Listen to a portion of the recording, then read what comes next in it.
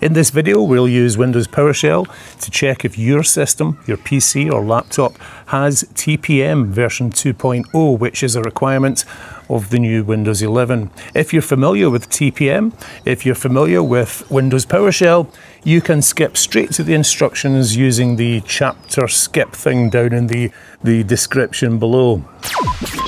Computron. Welcome. Microsoft have announced that Windows 11 will be out fairly soon at the time of making this video, and one of the system requirements is TPM 2.0. Now, this stands for Trusted Platform Module. It's not a new technology, it's been around for a number of years now, but some systems perhaps that are a few years old will not have this module or chip within the board or embedded in the system. This means that these slightly older computer systems simply will not meet the system requirements for the new Windows 11 operating system. Let's use Windows PowerShell to use on Windows 10 at the moment. Let's use Windows PowerShell to check right now if your system is ready and if it indeed has TPM, which is Trusted Platform Module. We open Windows PowerShell, right click on the Start menu, take Windows PowerShell Admin. Then yes, to confirm that you want to make changes, although we're not going to be making any changes to the system in this particular process.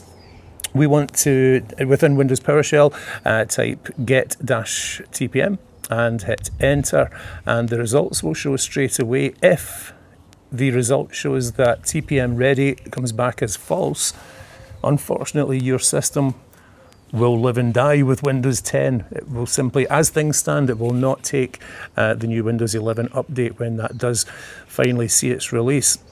So that's how to check very quickly if your system has the new Trusted Platform Module, which of course is a module within the computer. It's a good thing. It's to do with data encryption and to step up security to prevent malware attack on the systems. So it is a good technology. However, with the introduction of this being a system requirement for Windows, it will, unfortunately for some, leave some computers behind, although Windows 10, the end-of-life support date certainly isn't until 2025.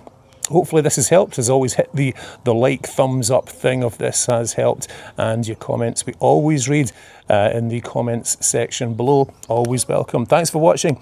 Let's say bye for now. Computron. On Facebook and online at www.computron.co.uk.